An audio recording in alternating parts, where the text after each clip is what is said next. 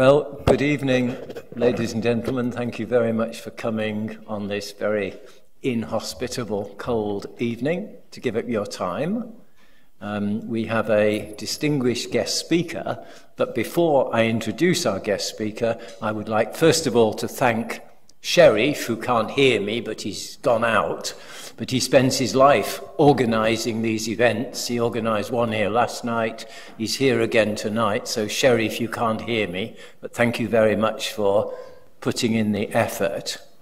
Our speaker tonight is an old friend of mine. We're both quite old. Speak for yourself. Speaking for you, actually, not me. We've known each other for many years at the university because Bill, I think, is the only archaeologist who ever was working for the university. Dr. Bard. Sorry? Dr. Bard before he Oh, Bard before you, right. A long time. Solomon. Health director, health service director before he went to government. That's right. Yeah. Anyway, during my time here, you've been the only archaeologist around the place, so we've chatted. Bill is very famous in Hong Kong. He's carried out a lot of archaeology, both in Hong Kong and in the States. He's also written the leading Hong Kong authority on archaeology, published by OUP. And he also is a great fighter for what he believes in, as I think we shall find out tonight.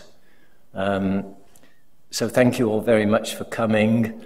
There will be loads of time for questions, but I must apologize in advance that I am going to go at 7:08 because I have a commitment I can't avoid. I'm very sorry. So I'm going to walk out of here, but Bill is totally able to take over. So if you've got questions, we book this room until 7:30.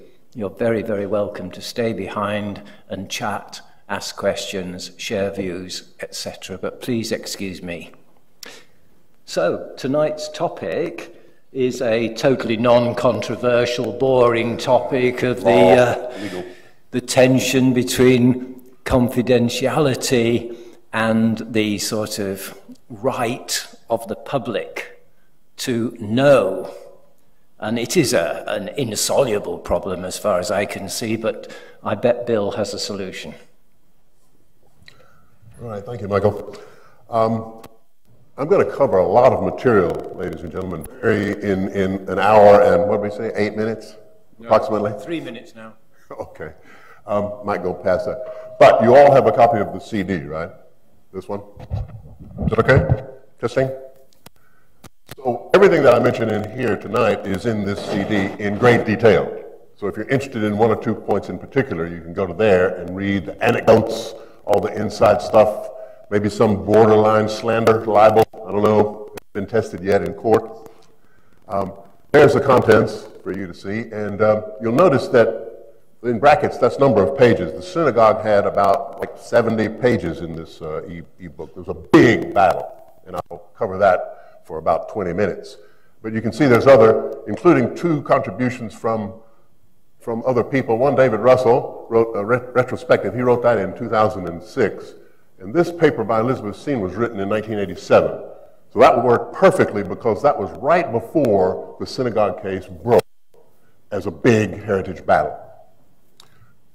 Now, main features of the government influence on and dominance of statutory bodies.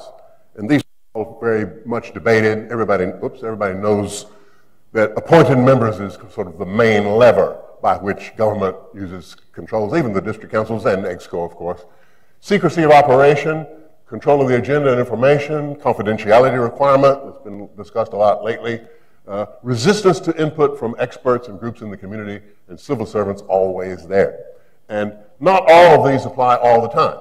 And to the Antiquities Advisory Board, I've got examples of most of them at different times with different chairmen. Some of the tools of the trade of the government, I was going to call this dirty tricks, but actually some of these are quite legal and quite proper. They make authoritative statements. They selectively provide information. They sometimes select delegations to attend the meetings without telling the members. That happened a couple of times. document dumps, as they call it in the US, where a whole bunch of documents are shoved onto your desk or sent by email now the night before, 2 days before. Motions passed sometimes by email with assent assumed if there's no or one or two objections. Shield members from the public. Now this is something that happens even today, even right now in the Antiquities Advisory Board. I'll give you a few examples of that. And also punish members who go too far in their criticism. And this is an example right here, as you'll see. Now, the appointed members. This is one of the main things that I ran up against when I was appointed to the board, but even before, I sensed this in the early 70s, which in the bad old days, that they're generally unavailable, very difficult to contact, they hardly ever reply to any submissions from members of the public. And a lot of them are interested in future government appointments. So this is good for the resume, more community service, and possible promotion. So they kind of become, in many cases, loyal to the authority that appointed them, and hence pro-government. And a lot of times they're unwilling to investigate, to carefully examine the evidence, even university members, sadly enough. And a lot of times they collectively rely on civil servants to, quote, explain things. Now I'll give you examples of most of these later on. Talking about the Antiquities and Monuments Ordinance, it was passed in 1971, enacted, brought into effect in 1976. And it was mainly due to pressure from archaeologists that got this thing passed. And that's why I say, whoops, be careful what you wish for, because this turned into a North Korean type totalitarian control of archaeology by the government. However, they did, and here's some of the pressure. Dr. Bard in 1964 was a member of this university archaeological team, and he wrote that they've been promoting this new bill for historic relics, soon to be passed into law. Professor Davis, in geology and geography, wrote in 1970-71 how disappointed he was that this wasn't passed yet. And he went on to say that this is impossible to estimate how much has been lost because of government's dilly-dallying, and the relics of the past are important evidence of Hong Kong heritage, must be preserved. Sure, everybody agrees. Well, it did get passed in 71.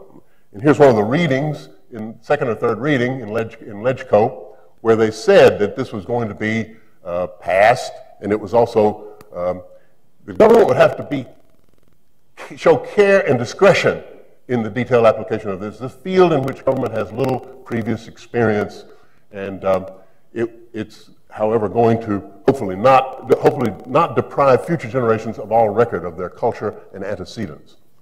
That's 76. This is the law as it's passed. There have been a couple of amendments. This is 82.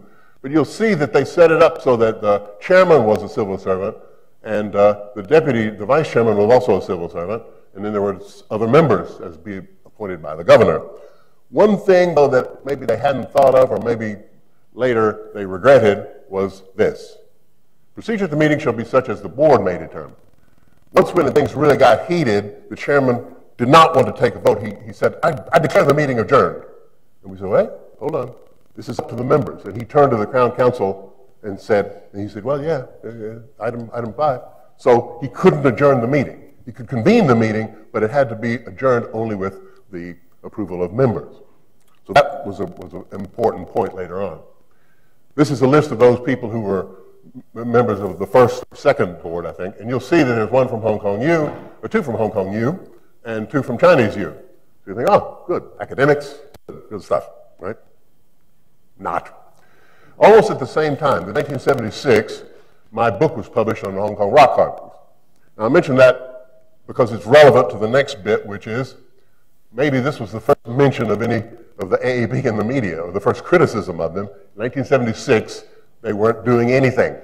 They had a provisional Antiquities Advisory Board set up in 74. So I wrote this letter under a pseudonym. They used to accept pseudonyms. I call myself Archaeologo. And said, look at what's going on with the rock carvings. They're being vandalized. There's graffiti. People are scratching and painting stuff like, I love Mary, or their initials over here or something. And so the reply came from a guy who later became a good friend of mine, John Walden. But at that time, he was a director of Home Affairs, so he wrote this kind of silly reply. Then I had a longer reply saying, why don't you do something about this? Come on. And forget about the $1,000, the $5,000 or something. Just use a fence for starters. Anyway, go forward to 1981. Now, this is 6 years after the Antiquities Antiquities and Monuments Office passed. And I was informed that a new rock carving had been discovered. So I reported this to Dr. Bard, who was at that time the head of the AMO. And he told me, well, we know about this. Yeah, sure, and there's no doubt this is a rock carving. I said, I don't think so, it's not. So I wrote in this letter that I had consulted Mr. Yeam in the geology department, and he and David Workman, two geologists, said, no, we don't think so. We think it's natural. Well, there's the carving there at Lung Ha Wan. And I said, you really ought to consider this carefully before you go ahead and declare it an erosion feature as an ancient monument, right? Well, the reply came back. I called it cocky. I was going to say smart ass, but I thought, okay, better keep it clean.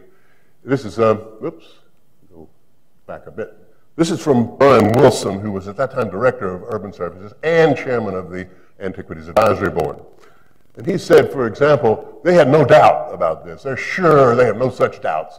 And by the way, you think that we should consult the Hong Kong Archaeological Society, but if you mean we should have consulted you, you may be under misapprehension. We have no such obligation. 6 years after it was read in LegCo, or a little bit earlier, saying government should be careful in, well, and then he goes on to make some comment about, did I have the authority to write with Hong Kong, the Center of Asian Studies, because I had signed it like that. It was a kind of a smart-ass reply. Anyway, I wrote back, of course, in a similar vein. They went ahead and put it on the cover. This is after my letter, the conversation with the Hong Kong U geologists. They put it on the cover of their annual report, which I thought was just stupid, really stupid. They should have waited, got more. And eventually 5 geologists from Guangdong agreed with Yim and David Workman that, no, it's probably an erosion feature. A very weird one, but still. Okay, the thing that really broke heritage onto the scene was not archaeology, but this. You know what that is, right? Any of you remember, some of you remember this, right? Some of you who are old enough to remember. This was the big fight over preservation of this building. And as a result of the government's proposal to demolish it, the Hong Kong Heritage Society was set up. And the main players were all from Hong Kong U. Most of them were from Hong Kong U. So David Russell, architect, School of Architecture chairman, Peter Hodge, social work, and Nelson Chow, social work, both vice chairman, I think, and David Evans, one of the leading people, also a lawyer in the School of Law here. So these were some of the leading lights, and the Heritage Society battled to preserve this building. But the AAB recommended, they already knew that the government didn't want to save it. So they recommended, well, let's just preserve, we can't preserve the whole thing, right? There's no need. So they just said, let's preserve the granite pillars and the portico in front, plus the clock tower. That was the AAB's recommendation. Instead of saying, this is a monument, it should be preserved, they went for this sort of compromise. And this amazing statement was gotten from Brian Wilson at the Urban Council meeting, because he was also Director of Urban Services, which served the Urban Council, those of you who remember the Urban Council. And someone asked him, he said, you're supposed to be representing the Urban Council, and the Urban Council does not want this building. So what's your view? And he said, well, my view is that we should get rid of it, the whole thing. Entirely opposed to the recommendation of the AAB. But he was the AAB chairman. You can see how nothing got done if the AAB chairman is actually undercutting any recommendations of the AAB that the government didn't want.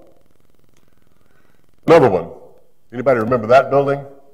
One of the finest buildings in Central, according to most people, and it was hopeless to try to preserve this. We tried, the Heritage Society fought for this, and there's several anecdotes and stories about how we tried and what happened in the CD that you have. Moving on, another one, fiasco, Murray House. And this one, again, we thought should be preserved, but the government had other ideas. Oh, sorry, wrong way. This is our proposal, Heritage Society proposal, put it right there in Chater Garden. There's room for it. It doesn't take up too much open space. Later we said, how about just get rid of that car park over there? Put it over there, right? But no, it wouldn't work. And this is the claim, this is what Mr. Wilson wrote to me. At that time I was executive secretary for the Heritage Society, 81. And he wrote that, well, when it's going to be developed, the area behind it, the piling and foundation work will almost certainly weaken the stability of Murray House. This was a ridiculous claim. Already a bit shaky because of this elevated slip road. And then, so they proposed that it be dismantled and re-erected somewhere else. Now, the Antiquities Advisory Board accepted that without any expert opinion. It's just amazing. Well, here's a summary of the sad story from 76 to 82 when the AAB was first, well, came into, started functioning. All these buildings were lost, Murray Barracks dismantled, supposedly at the time intended to be re-erected in Victoria Barracks. Of course, it wasn't. You all know it's in Stanley now, right? It's not quite the same. That's the problem with re-erecting or trying to dismantle and put a building back together again. So this is really a sad, sad tale up to 82. And then you look at what buildings had been declared or what monuments had been declared. There were 19 in total, only 2 western buildings, Island House and the district office north in Tai Po. On Hong Kong Island, which is sort of the center of Hong Kong, 19th century Hong Kong, you had one lousy monument. These gas steps and the gas lamps at Dodell Street. No monuments at all in Kowloon. So this was really pathetic, and it was disheartening to everyone, and eventually, of course, the Heritage Society gave it up. Everyone thought, well, we can't win. We're butting our head against a brick wall. It's not going to work. By 85, there was a little bit of sign that something might change, especially with Governor mentioning heritage in his address. And also, a new chairman was appointed who was a bit more proactive, but he was also very damaging for archaeology. But he was very concerned about historical buildings. That'd be Graham Barnes. And then in 86, something very surprising happened. But before we get to that, I wrote this letter. This is my last archaeologo letter. And I said, this is just a shame what's going on here. And we have even the authority, the Antiquities Advisory Board, was given no authority and mandated by law to have these officials. And from those inauspicious beginnings, it has proceeded to go downhill. It was already pretty low. And they just didn't fight or give a great effort to preserve these buildings that were being destroyed one after another. This is some more from the letter. Notice that I mentioned here about these qualities that the members, they didn't speak out. They didn't bring heritage issues to the public attention. And the unofficial members, that means the appointed members, not the civil servants, right? The government has manipulated and dominated the board in the usual civil service ways. The USD, of course, being the main source of information. That's the Antiquities and Monuments Office. And the director of the USD was also the board chairman and the authority to whom the board offers advice. It was a circular kind of arrangement and kind of absurd. Well, that changed. Yeah, there was another letter from one of the members of that board saying we need more democracy in this operation so that the public can have better input. This was written by Chung Hua Nam, an architect on the board. Good guy.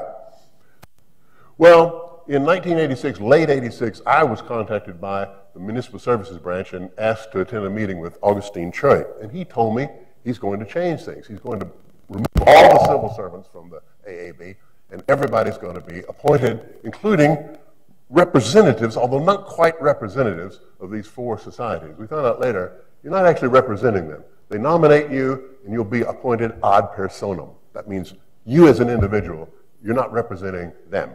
They just nominate a person, and you will be. And he knew that I was going to be nominated, so he called me in to have a little pep talk. And he said, you know, this is what we want to do. We want a new era of cooperation, spirit of mutual respect, blah, blah, blah. Lots of high-sounding, fine-sounding words, right? Didn't happen. Well, here's the list of the new board.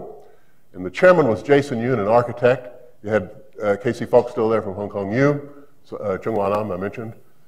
Chinese U, and the 4 nominees. David Workman from Hong Kong U, me, honorary person at Hong Kong U, Janet Scott from Baptist College at the time, and a pal of mine, Sally Rodwell, archaeologist, and these 2 from the Urban and Regional Council.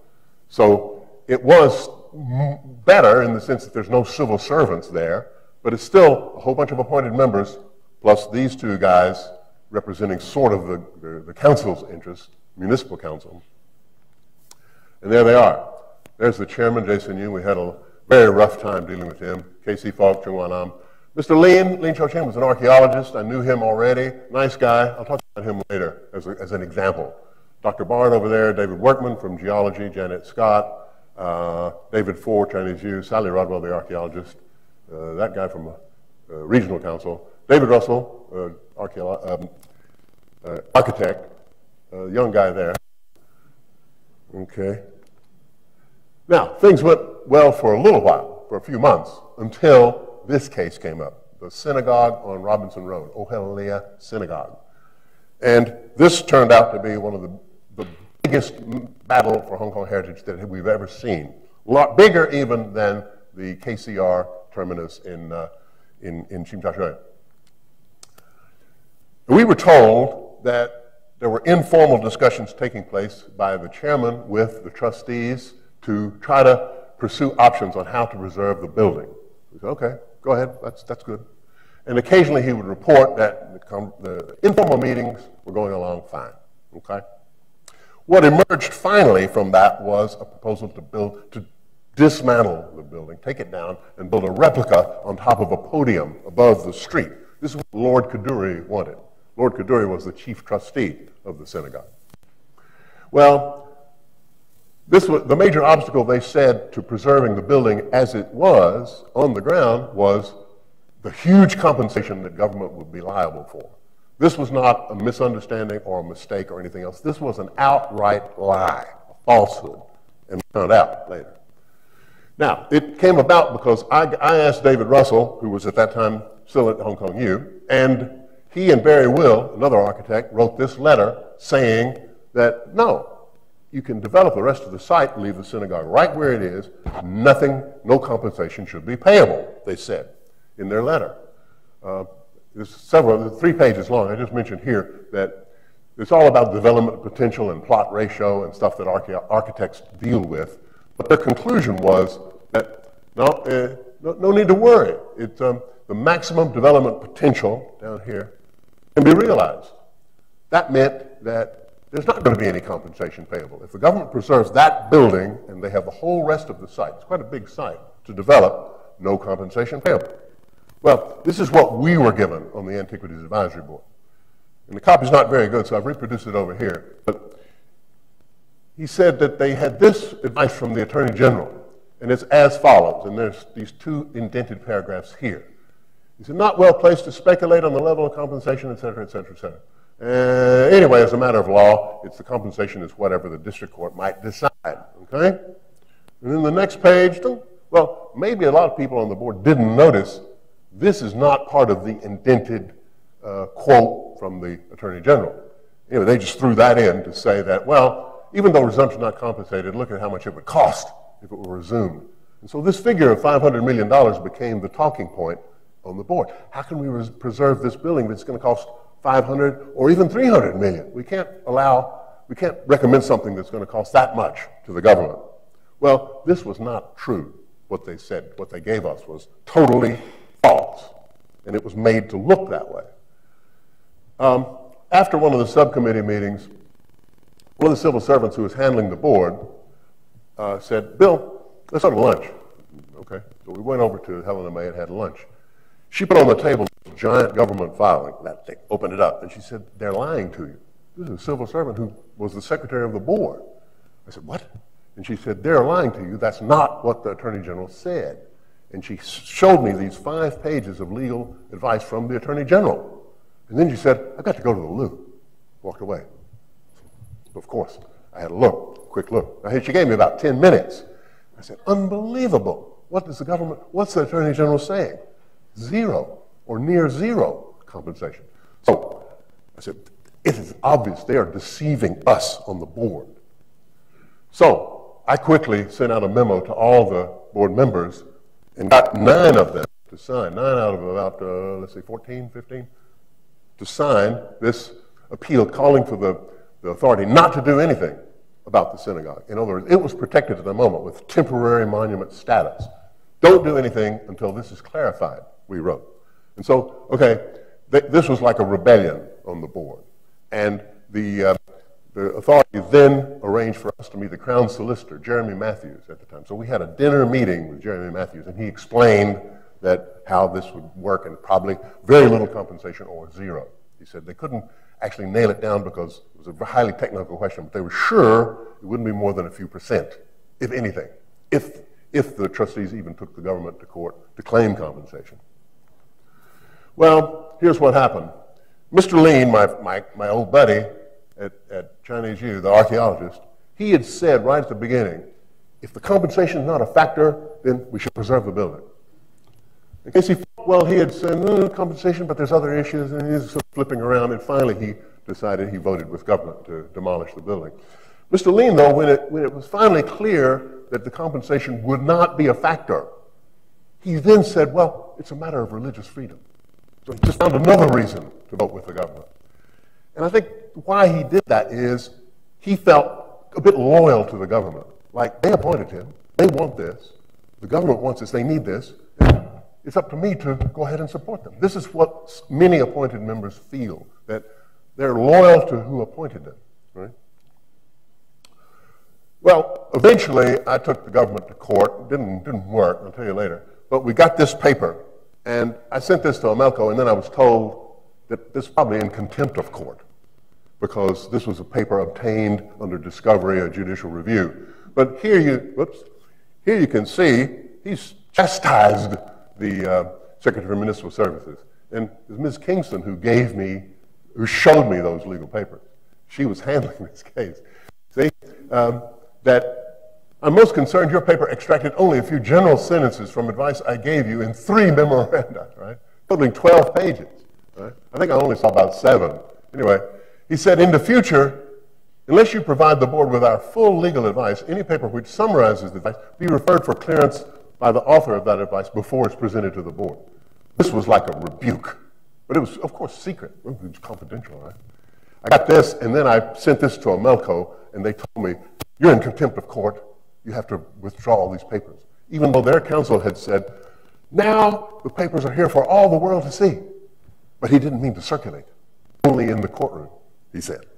Anyway, I pulled them all back, but I kept copies, of course. So after this was exposed, they became rather desperate to obtain the AAB's approval for the replica. So they put forth another lie. And this one was pretty interesting.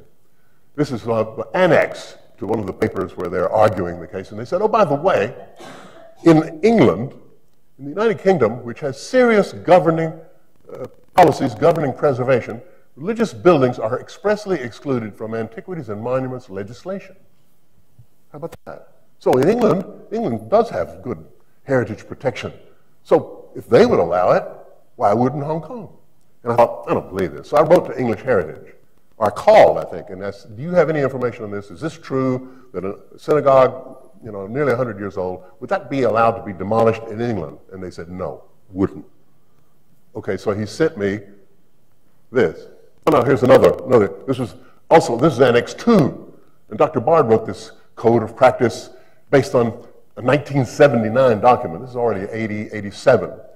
The board does not look at privately owned non-Chinese places of worship, and it felt inappropriate to interfere in matters of religion. Incidentally, in this, the board followed the practice in the United Kingdom, which is kind of odd because I don't think the United Kingdom mentions non-Chinese places of worship. But what he meant, of course, is in the United Kingdom, the religious buildings are excluded from the ordinance.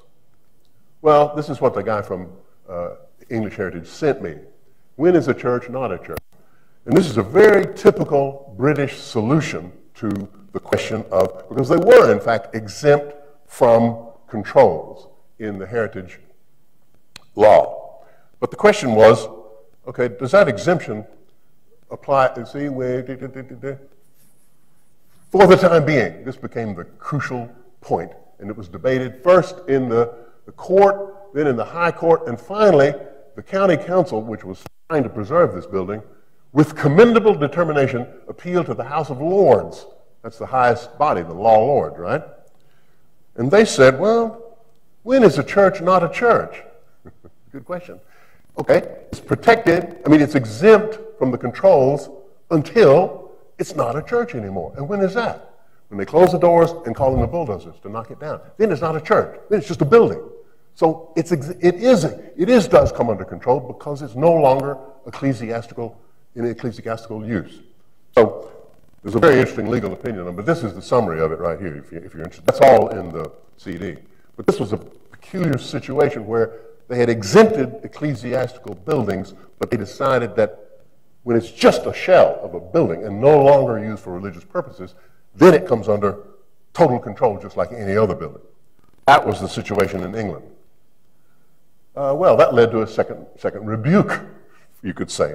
He said, I'm advised that this inaccurately states the position under English legislation.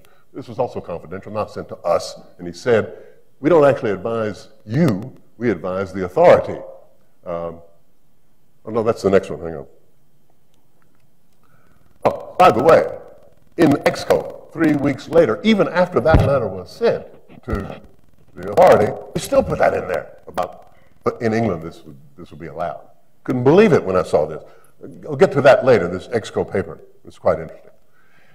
Then I wrote to the legal department and I said, look, I don't think this is right. English Heritage just told me that it's not right. And he said, well, I'm satisfied that a correct description of the relevant law in England was given to him, meaning Secretary for Municipal Services. And notice the way he wrote this letter. He didn't say that he's wrong. He just said we gave him the correct advice, implying that he would give us the correct advice, but he didn't. So, and also he was not in a position to tell me what was considered by Omelco, that's Sledgeco in those days. Well, some more deceptions were uncovered, as a matter of fact. Unbelievable. These informal meetings conducted by the AAB chairman with the synagogue trustees were quite the opposite from informal meetings. And the content of these secret meetings didn't contain any vital commercial information so they needed to be kept confidential. In other words, even the board members didn't know what was going on because he said, oh, this is confidential, commercial, business type information. So only the chairman, and he's sworn to secrecy. But we discovered when we later got the minutes of all these meetings that there was no exploration at all of any option to preserve the building, only how to make the replica, what would be involved in it, and how to sell the idea to the AAB and the public, right? For example, there's one of the minutes of the meeting, the informal meeting. How informal can it be when you've got the Secretary for Municipal Services, one of the trustees, two of the trustees, Swire Properties, Jones Lang Wooten, the architects involved, there's the chairman, Jason Yoon, and others. And they had about 6 of these meetings with minutes and a whole bunch of civil servants and all the people involved in the development. So these were hardly informal meetings between the chairman and the trustees. Well, the final one was the conflict of interest. Oh yeah, I forgot to show you. This is the famous report of the AAB. And I don't know if any of you have ever read this, but it's quite an interesting journal, Target newsletter, published by the unbelievably brave Raymond Sacklin. Because I told him I had these papers, and he said, I told him about this incident. I told him the whole story. He said, do you have the documents? I said, yes, but I've been told that I would be in contempt of court. He said, I'll publish them. So he was willing to publish them. So he published this little bit about Jason Yoon, the AAB chairman, and his slight conflict of interest. And he wrote this in a very flippant and sarcastic manner, as you'll see from this quote down here. No question that Mr. Yoon wants this commission, that is, commission to build a replica, because he had studied in Israel, because he's an architect. The conflict of interest was he had a Lord Kaduri scholarship to study in England, and he's dealing with Lord Kaduri and the chief trustee. And then up here he said, oops, Mr. Yoon is a man of high principles, but an even higher standard of living, meaning he needs that commission. So this was, of course, later. And then one of these authoritative proclamations about this so-called, the issue of conflict of interest, about the scholarship. He didn't actually call it its right name. He said, your association with the Sir Ellis Kaduri College Alumni Association. What that was a Lawrence Kaduri scholarship that he obtained to go and study in England. Anyway, the authority said, I give this ruling that it's not a conflict of interest.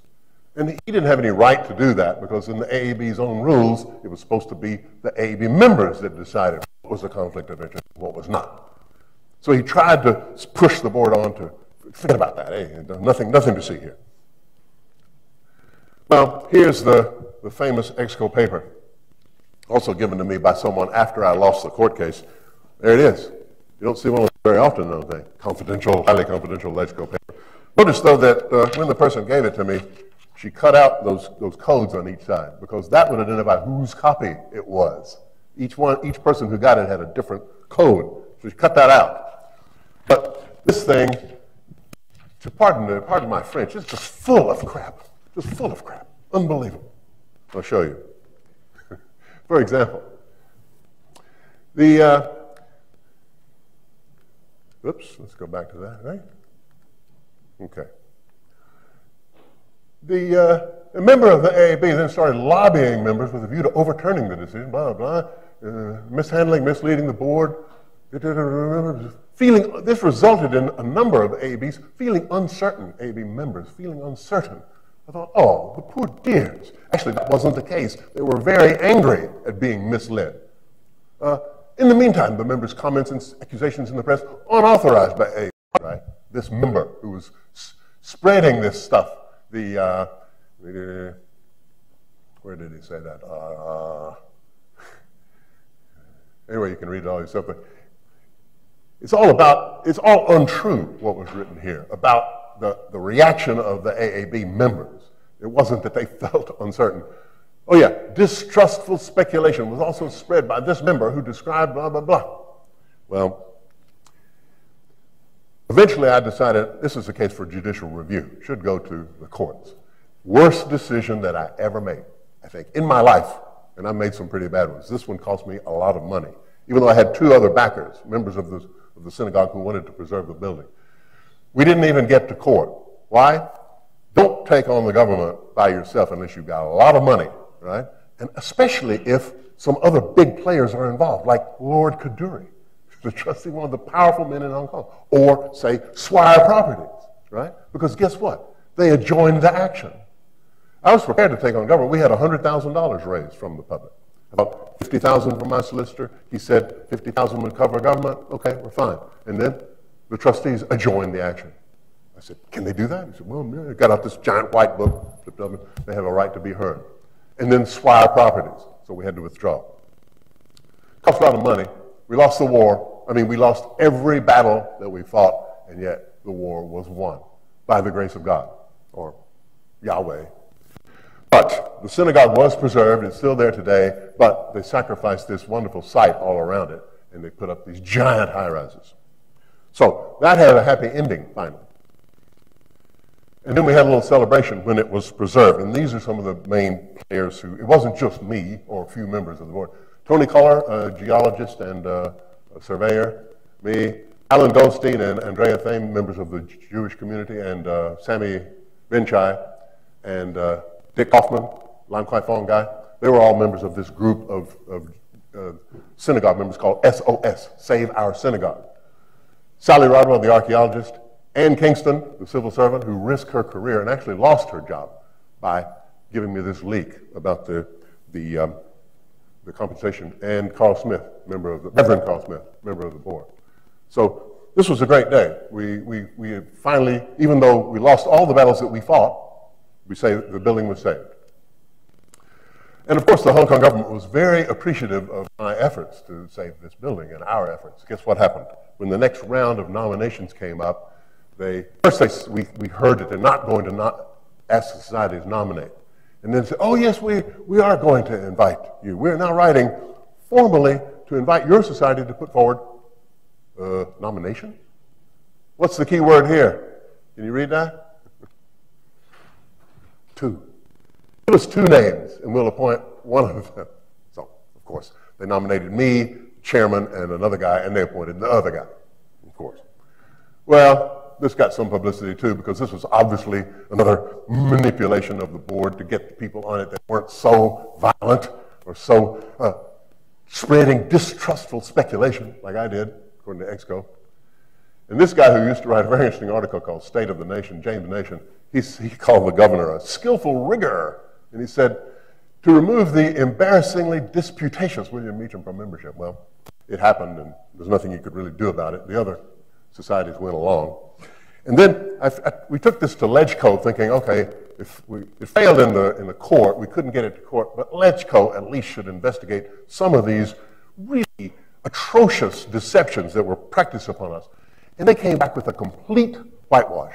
And this is not 1970s, this is 1988 or 89. Whitewash, the whole thing. Couldn't believe it when I saw that. And there are the people who signed it. They're all members of the board, plus David Workman, who was on one of the AAB subcommittees. But those are all members of the board who voted to save the building. And the vote was 7-6. But in the EXCO paper, they said 6-6. So even the vote was not correct in the EXCO paper.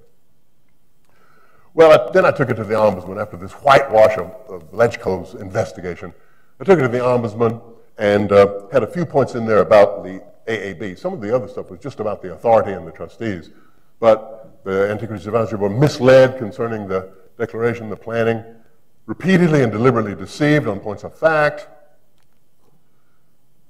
Chairman's possible conflict of interest, the authority breached the board's self-defined procedures, et cetera, et cetera. 10 points for the Ombudsman.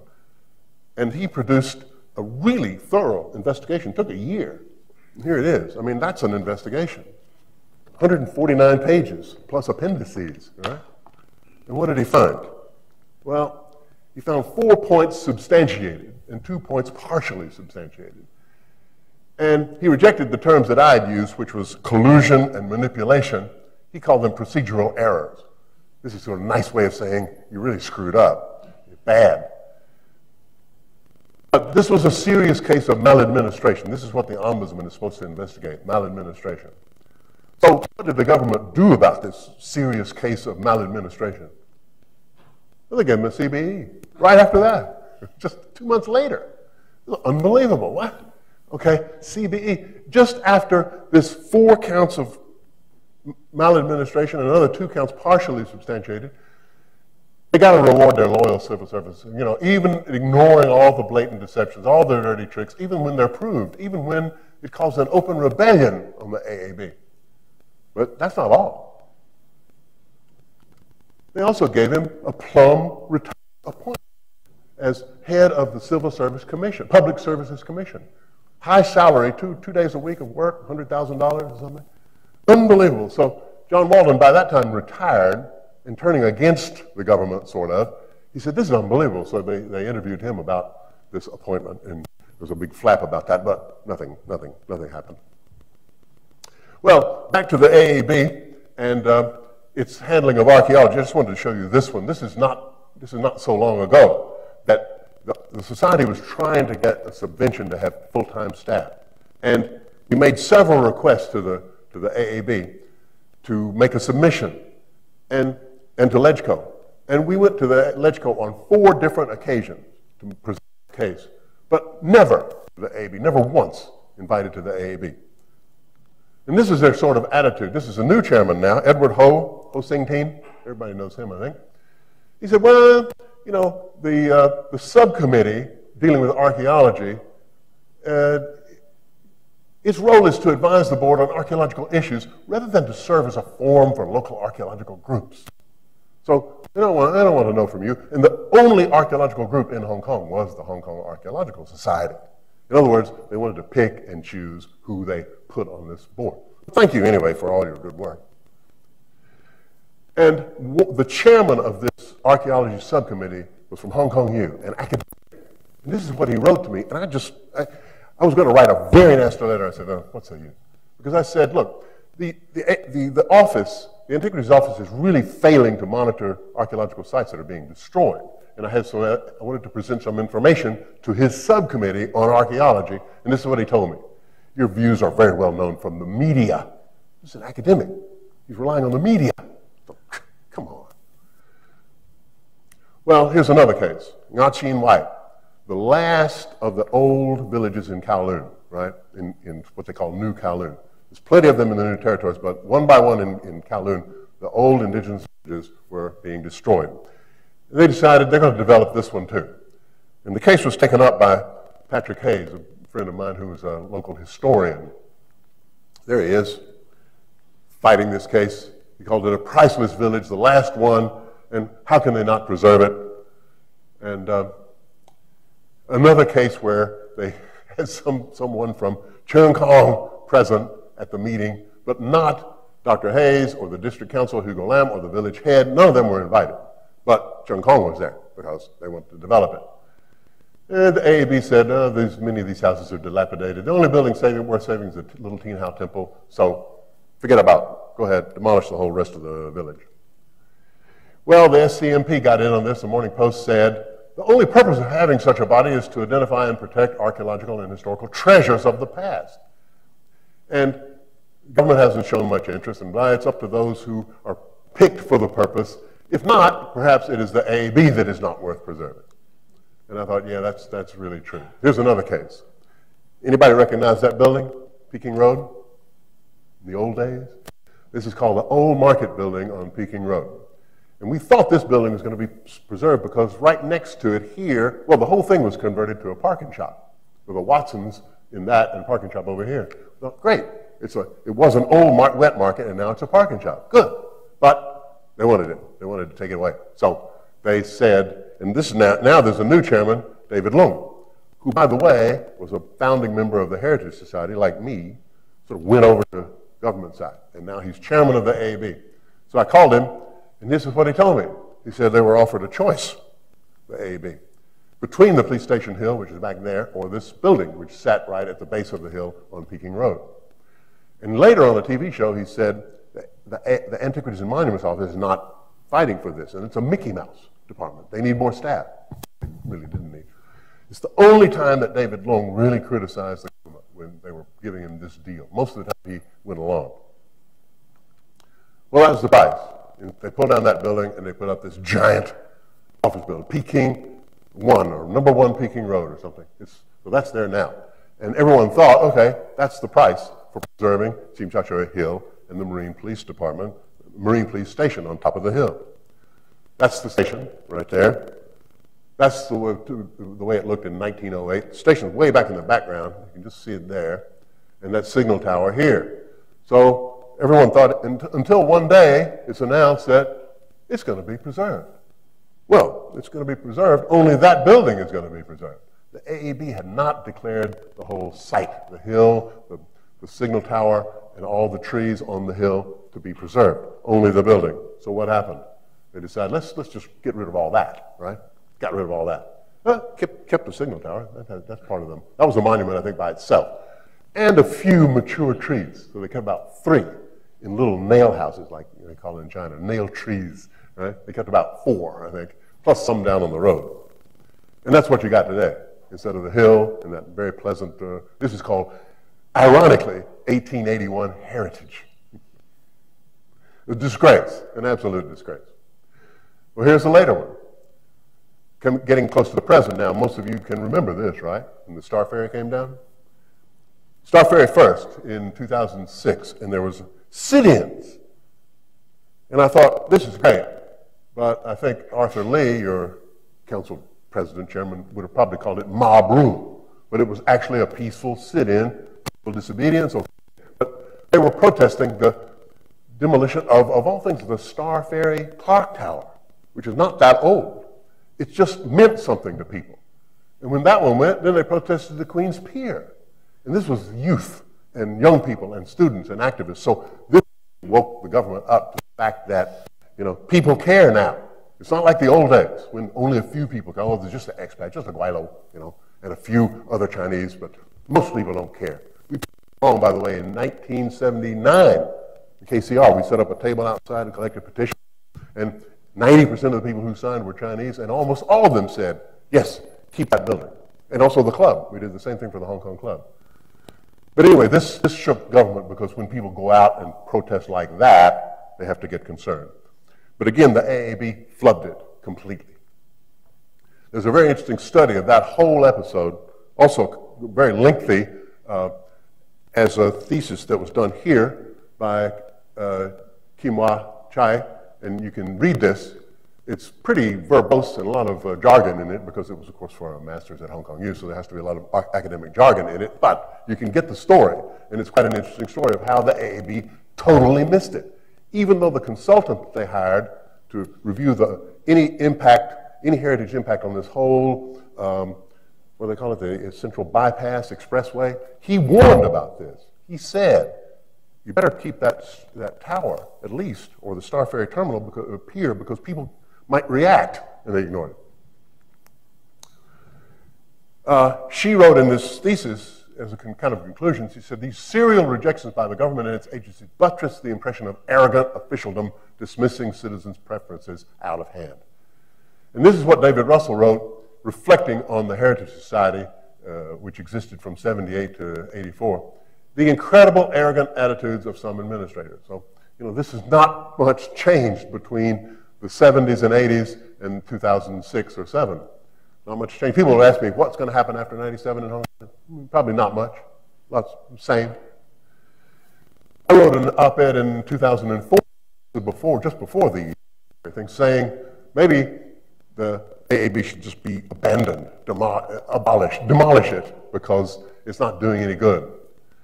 And these are some of the comments that I made about how the way it operated is seriously flawed. This is after the civil servants have been removed as members, right? They appoint these yes men, a lot of them, the appointed members, a lot of them become yes men, or they develop this mentality. Even some of them admit that they're rubber stamps, and they hold the meetings behind closed doors, and officials maintain that this enables members to speak their minds freely, but I don't think so.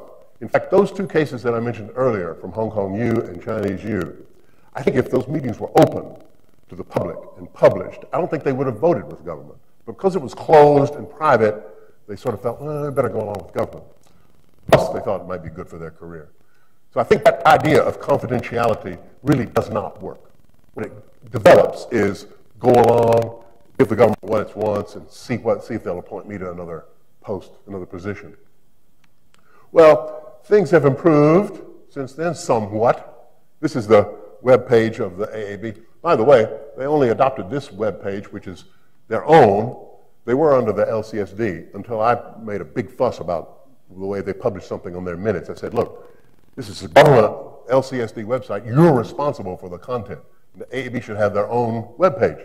Well, a few months later, lo and behold, they did have one. And they welcome public submissions and public comment, etc. So here's some changes that have improved. They do publish the agenda in advance now for the public. The meetings are open mostly. There's an occasional closed-door session when something confidential has to be discussed.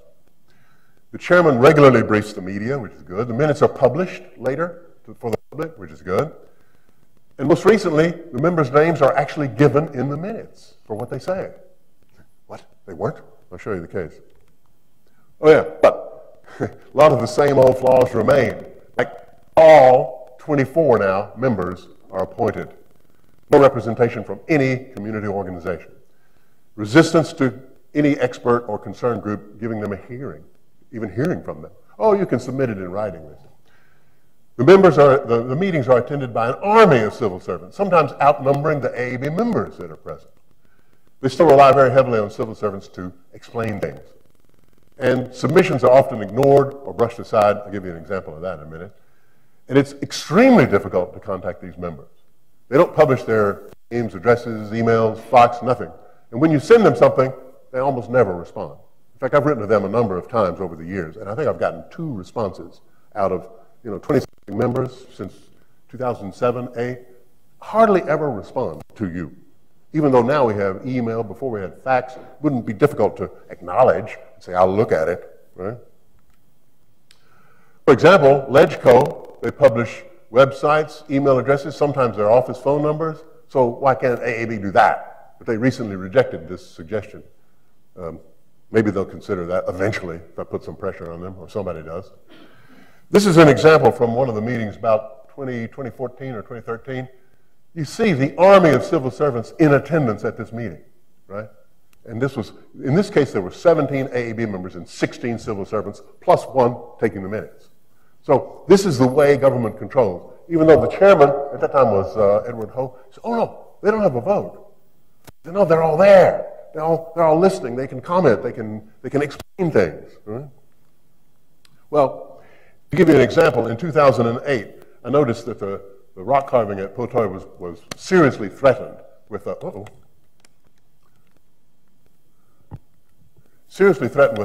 mold or fungus that was actually peeling off the surface of the rock.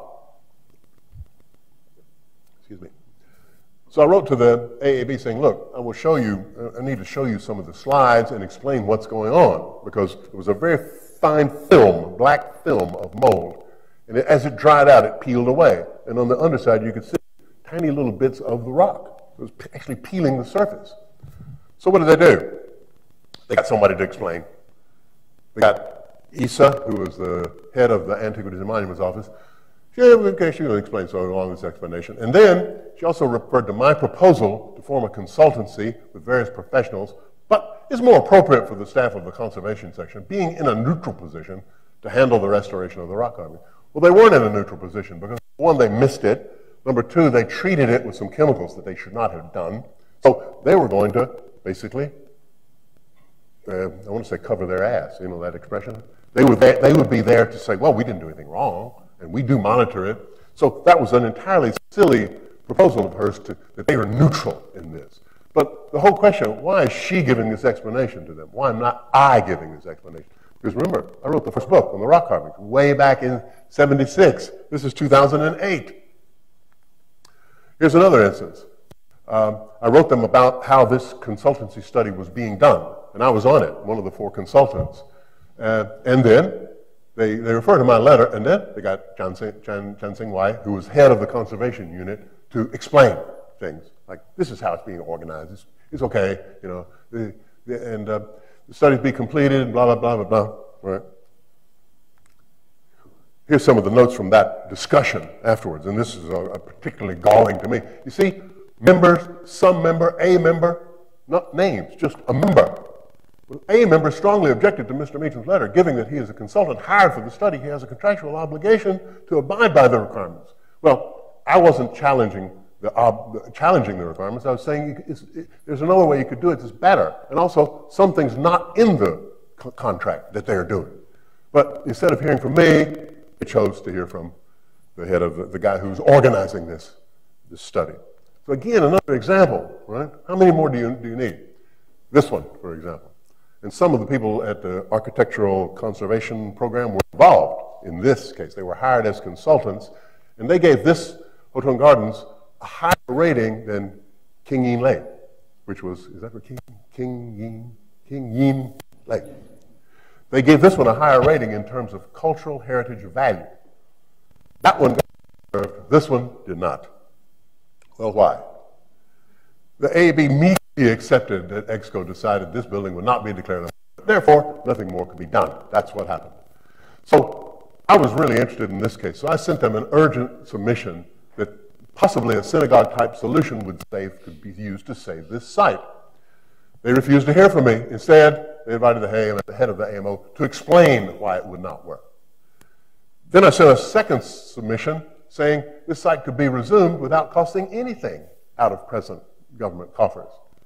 Chairman refused to invite me to the meeting, and they never even considered that proposal.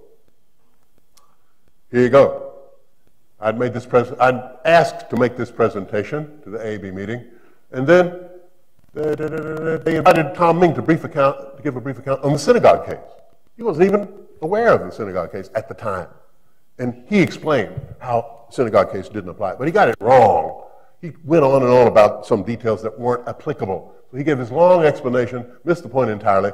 And then there's a long discussion in which 7 members chimed in, and each one is minuted there. And I thought, yeah, this probably took more time than my actual presentation for them to decide not to hear from me. Right? And so it went. The building went because the AAB, without a whimper, without a bang, just a whimper, not even a whimper. They just, well, EXCO decided, that's it. So I wrote another letter to the Morning Post. This is now getting pretty close to the present, saying they didn't even try. Well, these days they usually don't answer letters. They just ignore them, right? To conclude, 703. Good.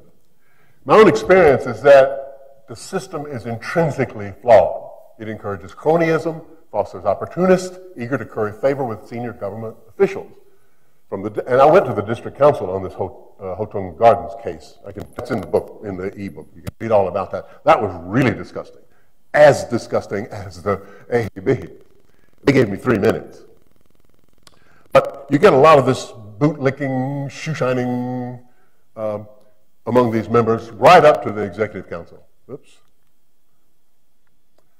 And you can see some of the quotes from that EXCO paper about how that happens.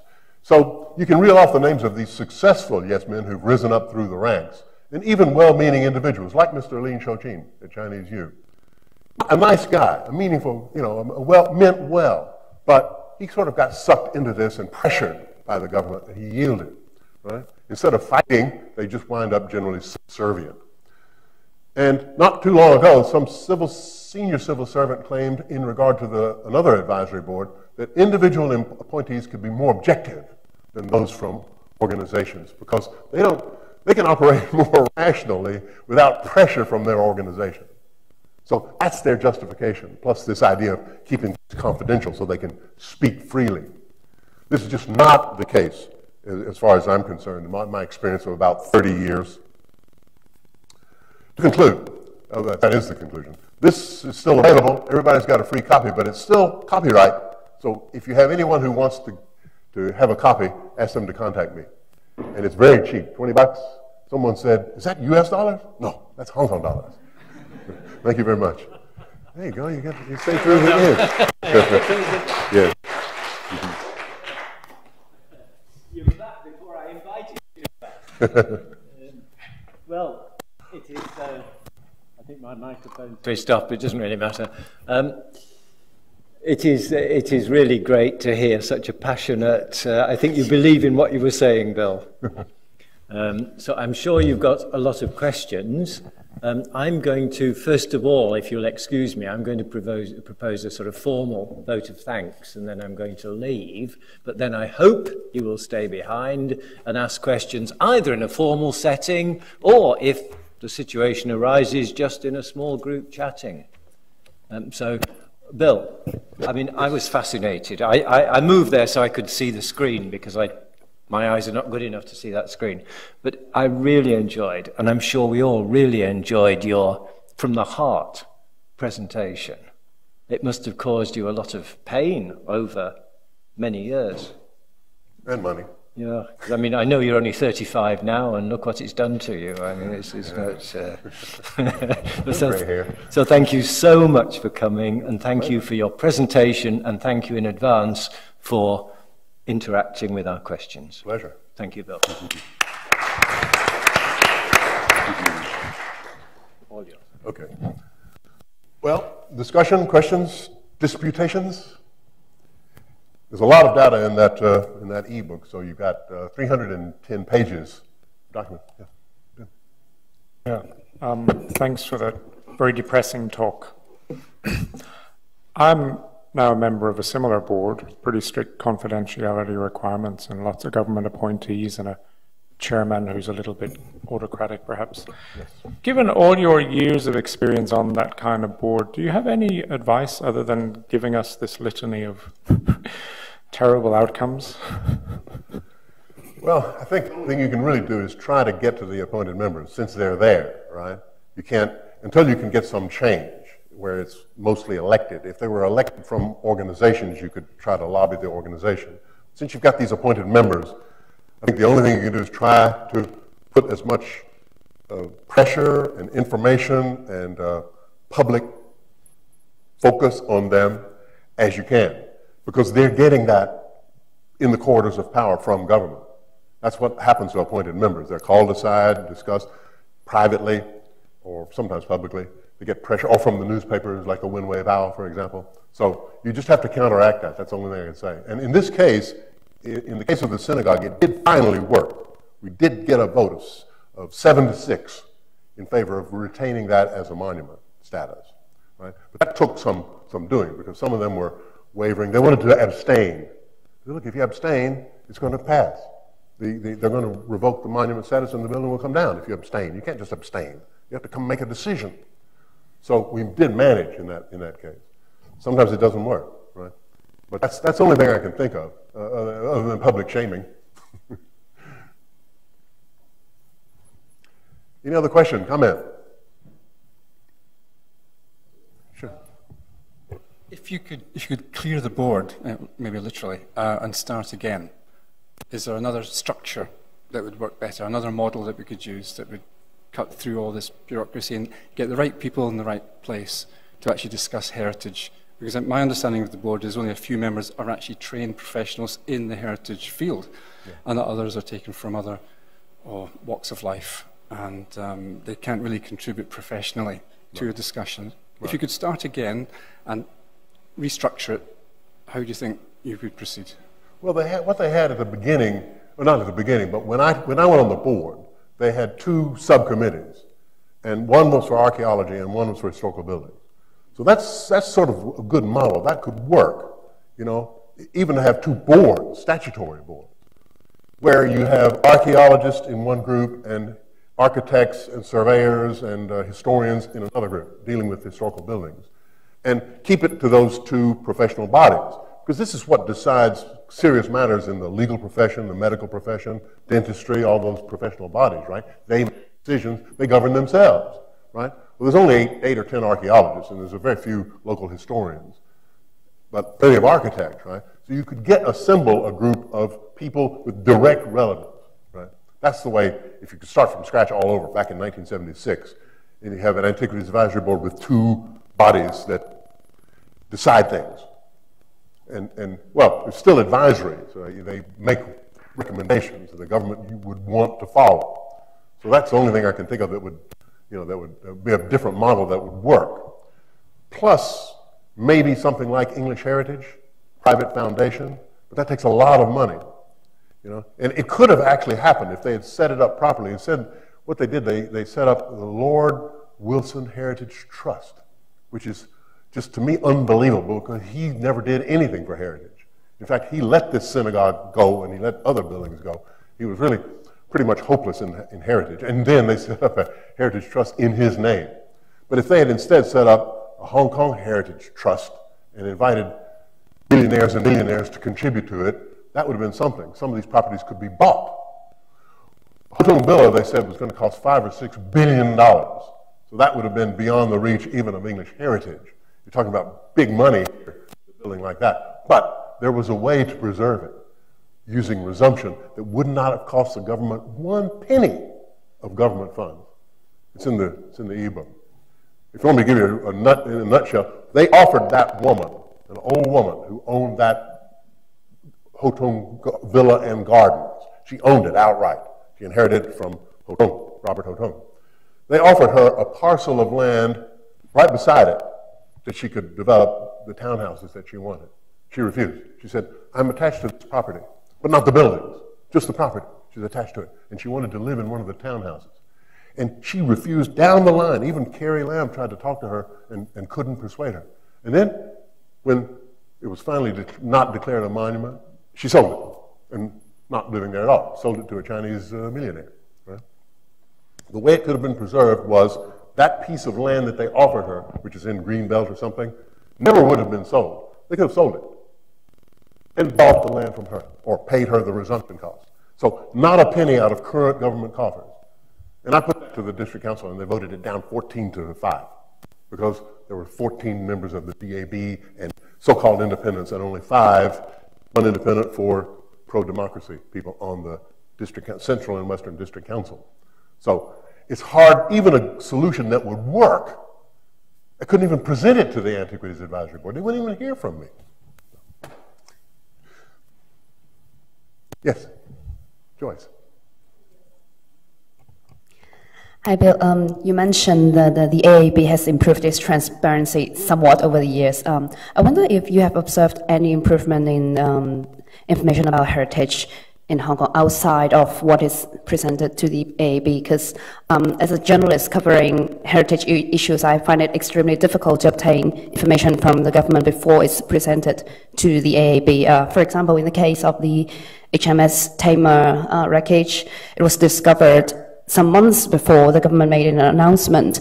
But then before I interviewed Professor Stephen Davis of this university, the government didn't say anything hinting that it could be HMS Tamar, while it actually had information months ago. And when the government replied my question, they said, oh, we don't know yet what it is. And then a day after the interview was published, they released a press statement saying, oh, it may be HMS Tamar. So I don't know, what can be done, or is it already better than the days when you were on the AAB? Well, again, what they want to do, obviously, is decide what they're going to do first before they release any information publicly, something sensitive like that. So they're thinking about it, they're consulting interdepartmentally, and then they're going to put it to the AAB, and the AAB, that may be a closed session. So the press is not allowed to sit in or to listen to those if they want to keep it secret, right? So that's the way they do it. But the only option is to ferret out the information like you did in that case. Find out who knows. You know, if you hear something, then follow up with who might know, right? That's the only thing I can think of that can work to get this information out first. Because the government tends to like to have things in a nice package. You know, something suddenly comes up, they like to have it in the package first and then present it to you, the press, and the AAB. And this is what, and very rarely will they change that package. There's one example that I cited in the book, which is, I'm sure you know very well, which is this one. That one was sort of uncontrollable. This Sung Dynasty site that was found at Tokwawan Station. Everybody know about that? Well, this is what they would have got if they had the panel of archaeologists. Can you read that? MTR relics not worth the fuss, archaeologists. And that was not only me, it was Tang Chung at Chinese University. So two of the most experienced, the most experienced archaeologists in Hong Kong said, not worth $3.2 billion. Not million, $billion. Just insane, just insane. And this was kind of their own, as they say, hoist of their own petard, as they say in English, because they relied on the AAB. The AAB's pressured by the public, not going to the professionals to say, is this really worth that much? How much should we spend on this, and how much is it worth, right? It's an ordinary Sung Dynasty village site. It's not Sung Wong Toi. It's not. At least there's no evidence at all that it's Sung Wong Toi. If it was Sung Wong Toi, 3.2 billion is okay for it, obviously, if you had some strong evidence. So, the only thing I can say is, you know, just keep digging. As an archaeologist, that's what we do, right? As a journalist, that's what you do. You just got to dig for the information.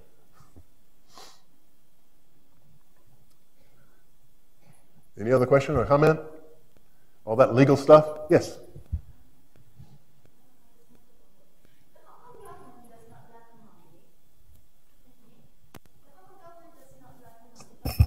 Still, why is it seems as the Hong Kong government does not lack money, but why is it so reluctant to preserve historical sites and buildings? From your perspective, what are the reasons?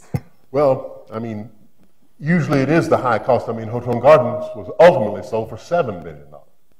So they were obviously resisting for something else. They say that they don't want to get involved in lengthy litigation that might cost a lot of money, plus the compensation that will be paid, plus they respect owners' rights. Ultimately, this is the final line that they use for the synagogue is, well, okay, even in England the situation is like that, okay, but ultimately it's a plot of land with no restriction, sold at auction, 1899, or whenever the synagogue trustees set it up, 1902 I think it was. Robert Hotong was probably around the same time. So an unrestricted lease of that land to be developed is going to generate $7 billion, right? So what could they do? They couldn't justify spending $7 billion to preserve that site, right? But they did offer a piece of land. And that piece of land that they offered is worth $7 billion. Or actually, they didn't want to preserve the whole site. Part of the site could be developed, and this parcel that they offered was going to replace the part that's going to be preserved, right? So that was a neat solution that wouldn't have cost anything from the present coffers, because it's just a piece of land, right? But they didn't want to sell the land and then pay the resumption. They didn't want to resume it. And when I went to the Central Western District Council, someone from the Development Bureau said, well, we've never tried this resumption before. We haven't used that. And I said, well, why not? And they said, well, it needs investigation, something has to go through EXCO. They gave several reasons why they couldn't do that, or why they didn't want to do that. But they do have the right to resume. Someone else on the city, on that district council said, well, you can't just go away taking away people's property development rights. And someone else answered, they do it all the time. They resume land all the time for a public purpose, right? So resumption is another way, but then you have to consider how much it's going to cost. If it's in the billions, then the government might not be willing to pay that much in resumption, right? Unless there's a piece of land nearby that they can offer as a swap. And that's what did work for King Yin Lake, right? He did accept, the owner did accept that land. So for other buildings that are not in the billions of dollars, sometimes it's just lethargy. They just don't want to go against the owner of that building, private ownership. They don't want to go through the litigation, but it's naturally never been tested in court. And another thing that I wanted to present to the council, to the AAB, at that meeting where they discussed whether or not I had an opinion, 3 pages long, from Henry Litton. You know who he is, right? Everybody should know that, law school. He's on the Court of Final Appeal as an adjunct justice or something. He wrote me a 3-page opinion in the synagogue case while that was brewing, saying he didn't think that the compensation is automatic, that it's optional. The government may pay compensation, not shall, right? So I tried to present that opinion to the AAB, and they didn't even see it. They didn't want to see it. So it's very hard to get through. Government has its own procedures and ways, and it sort of depends on who thinks what. For example, why is the Supreme Court building now in Central? Why did it never come up for development? Why? Because the Director of Public Affairs at the time, David McDonough, liked the building.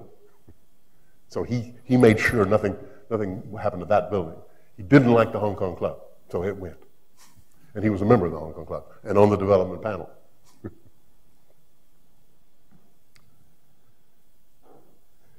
Any other questions? Comment?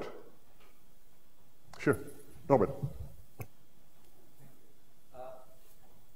My question may be a bit removed from the substantive focus of your talk. I'm trying to compare the strategic options available to policy challenges back in the 70s or 80s versus those available to challenges to government policy nowadays.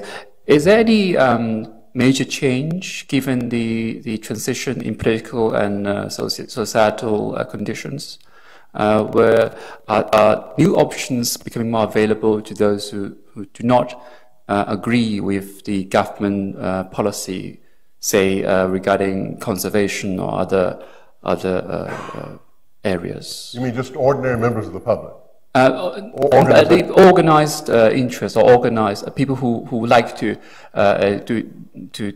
challenge certain policy of government. No, it's hard. No? It's hard because I had the EXCO paper, right? I had a paper, and I wrote to the EXCO members. I wrote to 2 of them, Maria Tam and President of Baptist College. I forget his name now. He was on EXCO Council. I thought, at least that guy, I can't remember his name. But the president of Baptist College, and I said to those 2, I wrote, and I said, look, they're lying to you. There's a whole bunch of nonsense in that EXCO paper. And you know what they replied? Nothing.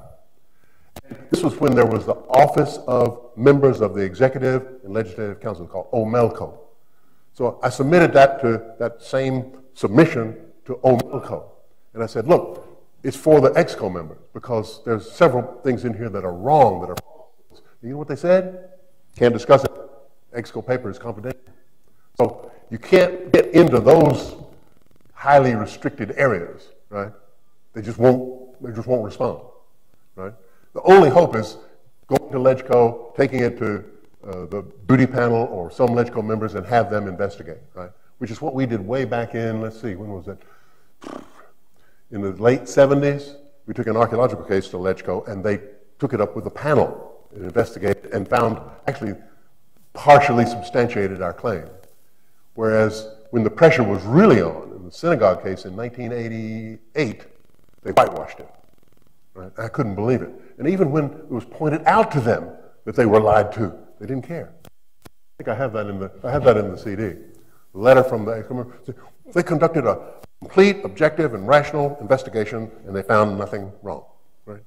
And then it was so clear and proven that they were misled.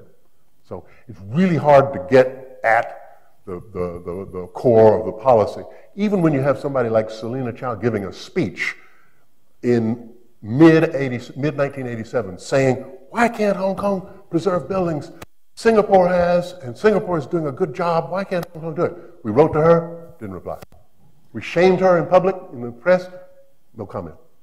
So that's all you can do that I can think of, right? Petition our elected legislators, or even the appointed ones. Find some, people that have access to power and try to bend them or persuade them. I remember in some of the cases earlier in the 70s, the chairs actually wrote to EXCO members, apart from lawmakers, also petitioning directly to the governor and members of EXCO. So is that strategy still relevant or appropriate nowadays? Well, it might work, especially if it's in the statute. Like, I was denied a license once for archaeological research, archaeological excavation, and it is in the license. It's a statutory process to appeal to the governor. So I did. I appealed to the governor, and everyone said it was hopeless, absolutely hopeless, because all the officials, back up this refusal of the license because they had a new policy, and they didn't want any more piecemeal approach, right? It's impossible. Well, I mounted a big campaign in the press, and at that time, McLehose was the governor, and when it came to his desk, he wrote a memo that shocked everyone. He said, you better look into this. Maybe it's just a clash of personalities here. And so that sent them all scurrying, all the civil servants wondering, what do we do? So they set up a small panel of I think it was 5 people to decide this case, and the vote was 3-2 in my favor. So I got this letter, short letter, saying, your petition has been allowed. I said, what? He approved. So that worked. But that was, extremely rare that can ever happen. But it's worth a try if there's a statutory avenue. Otherwise, you send in a submission. If it's not part of the statute, you can try that and build up some press pressure, right? That might work too. Any other comment, question?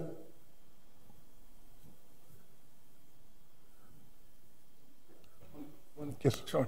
If we had a conservation policy, this is something that's been floated around a lot in sort of attempts at defining that, but a clear-cut policy from central government, I'll call it, towards conservation, would that give a foundation to form a board or an organisation that would really come up with the goods? Or is it because it's a vague notion, that's why you get a vague system that ends up in a very grey zone that you've just described? It's very hard to get through. Yeah, they always allow some grey in the in the policies. Like, they have a policy now, and they're always saying, "Oh, we need a policy review." I mean, in my memory, I can remember at least 4 times that they said, "Oh, we need a policy review. We're going to review the ordinance and amend it for changes." But that wasn't the problem. The problem was the will, right? So the will comes first, and then the policy, right? So when they announced that the governor in his address said that Hong Kong heritage was going to be, given a higher priority, that shook them up, and that caused them to get all the civil servants off the board and bring in this kind of mini democratization.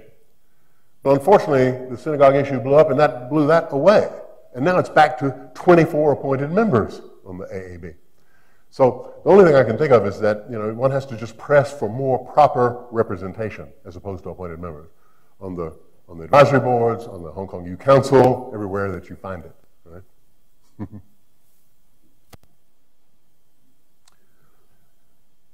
Okay, well, thank you very much. It's been a pleasure.